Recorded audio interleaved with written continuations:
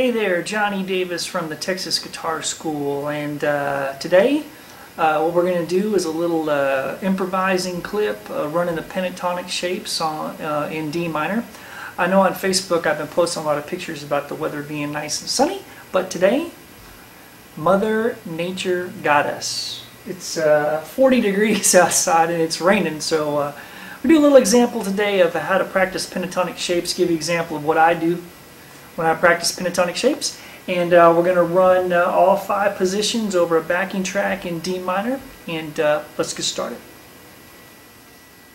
Okay, so I'm going to do a quick review of the 5 pentatonic shapes in the key of D minor. I'm not going to get into how all these are built. You can look on my website. I've got an entire page there of a bunch of clips where it talks about how pentatonics are built and the origins of where they come from and all the scales that go with them and blah blah blah. So anyway, let's get started. We're going to go to fret 10, string 6. That's D. Again, this is a D minor root, Aeolian. C, Mixolydian. A, Phrygian. G, Dorian.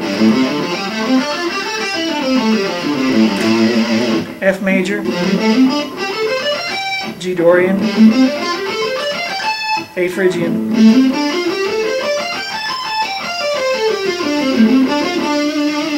alright, so there you go. That's a framework. That's the 5 pentatonic shapes over 2 octaves for the key of D minor. Okay, so here we go. I'm going to put on a D minor backing track here on YouTube. I'm going to run some pentatonic shapes over this. I'm going to completely improvise this whole thing. I'm not sure what's going to come out, but this will give an example of a standard practice day with pentatonic shapes for me. I change keys from time to time. In this case, we're playing D minor, and let's cue up a backing track and get rolling. See what we get.